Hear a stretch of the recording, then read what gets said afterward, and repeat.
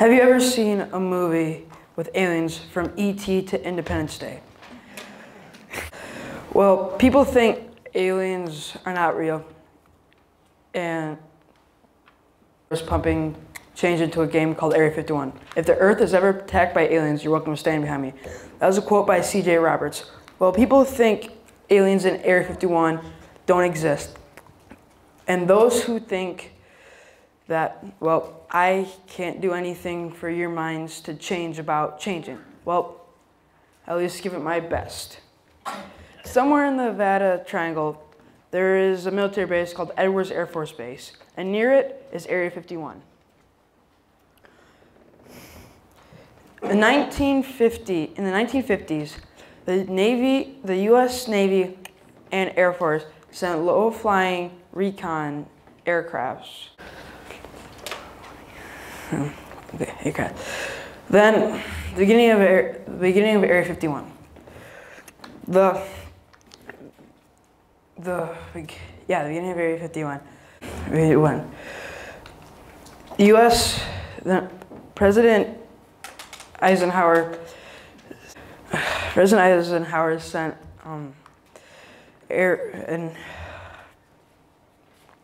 started the U-2 program, and they sent over the Soviet Union. And at that time, the Soviet Union lowered the Iron Curtain and sent a blackout so the world wouldn't know about it.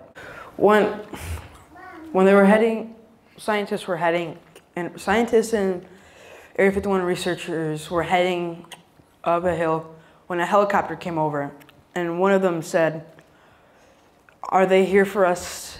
And the other one replied, "Are they circling the area?" And then they said yes. And then he said, "They're here for us." Area 51 is very high alert. Only the government and any type of military knows it's in it and can get in it. What I think about Area 51 is, if you think UFOs and aliens are real, well, to break it to you, here is what a UFO really is.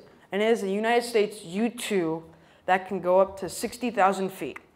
From a normal jet plane or anything that has a wing and an engine, it can go up to 40 to 45,000 feet.